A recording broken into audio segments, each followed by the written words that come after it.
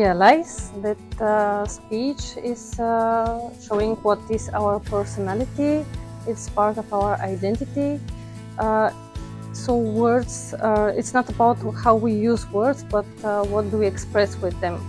And the problem with hate speech shows that there is a lack of tolerance in the society, that there is a lack of empathy, and children, teenagers, young people should speak and value these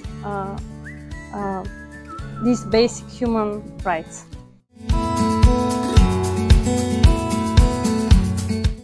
I will use the hate out game, but I'm planning to focus more on the bad answers, so students can really see in more visual way what is